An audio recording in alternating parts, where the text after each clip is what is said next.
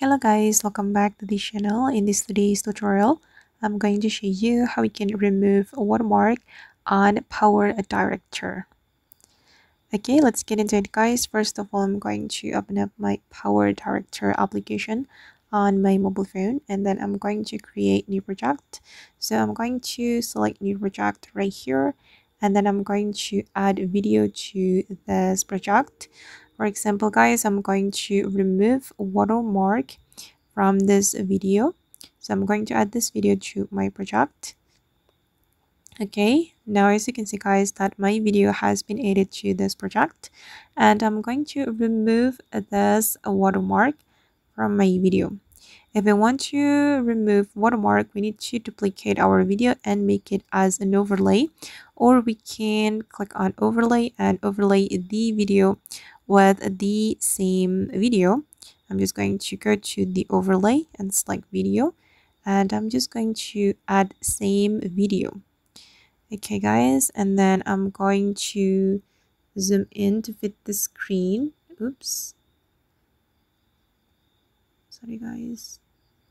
Okay, and to remove the watermark, we need to apply mask to the second video. I'm going to go to the mask option, and then you can choose the shape of the mask you want to apply. I'm just going to choose rectangle.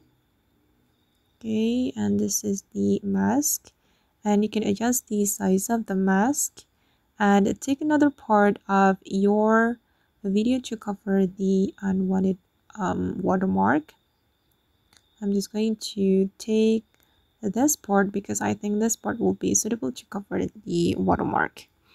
Okay, now it's done, and I'm going to drag the mask to cover the watermark.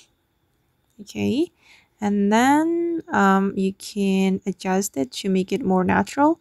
Just go to the adjust menu, and you can adjust the brightness or the contrast. Okay, you can keep adjusting until you're satisfied with how it looks. And now it's done guys. As you can see that the watermark has been removed from my video. Okay, this is the result. Okay, and basically you just need to use the mask to cover the watermark guys. And I know that this trick maybe will not work on all types of video. It's a little bit tricky, so you need to keep adjusting to make it natural.